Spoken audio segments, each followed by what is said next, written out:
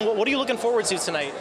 Well, you know, in the course of a campaign, everything is geared toward, hitting your peak on this evening. So, the only poll that counts is the votes cast. And I think all the campaigns are anxious. They've done a whole ton of different activities, from advertising to all the different campaign things. And really, from 7 p.m. tonight, it's the only poll that counts, where the voters cast their votes. And last time around, you went through a bruising Democratic primary. What do you make of some of the negative attacks that we've seen in this campaign?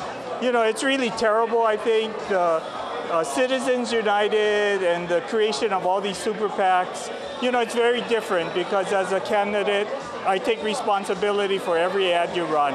With all these super PACs and more money being spent by super PACs, the campaigns have gotten ugly. I know that the voters, the people of Hawaii, really look down on that. I hope that all of those negative ads really don't amount to a whole lot of anything. A lot of people in Hawaii seeing you here at a Josh Green party, given some of the history during the pandemic between the two of you, what should people make of that? Well, I'm just proud that as Democrats, we had quality candidates and we gave voters a choice. And, we'll see where the voters land. I've been working with Josh for 4 years. I've been working with all of the candidates. I know them all well. And I think that any of them would be a terrific governor. And you've also been part of the sort of forced marriage of the governor, lieutenant governor separate picks. The lieutenant governor's race, pretty much a deadlock right now. What are you hoping to see as that shakes out and we see who the final ticket is?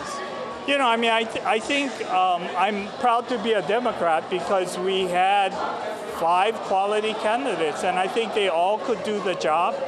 They all presented what makes them different and unique, and the voters had a choice. So I'm anxious to see how the voters lined up.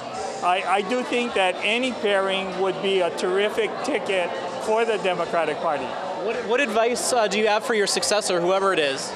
I think it's always about doing the right thing in the right way and, understanding the concerns of the people and really working to make a difference every single day. Is there any thing that you feel has been unfinished business that you want to see continue, whoever's the next governor is? Well, I do think that there are a couple of things. Aloha Stadium, we got to finish the stadium. It's very, very important to the University of Hawaii. That's a big thing. I'm disappointed that we weren't able to make progress in old CCC, and I really think it's an opportunity to reinvent Kalihi, and I really think that that's an important thing for us to do. And finally, Governor, what's going through your mind right now? Election night, this really signals the end of your 8 years. What's going through your mind? Well, we still have 3.5 months to finish, but clearly, the primary is an important milestone. Look forward to working with whoever wins the Democratic primary and really making sure that they can be elected in November. What do you make of some of the Republican candidates? BJ Penn making a splash, some of the others in the race. What do you think is going to be the strategy heading into November? Well, I think it really depends on who wins the primary on the Republican side. I do think that whoever wins the governor's race and the lieutenant governor's race will make a strong team.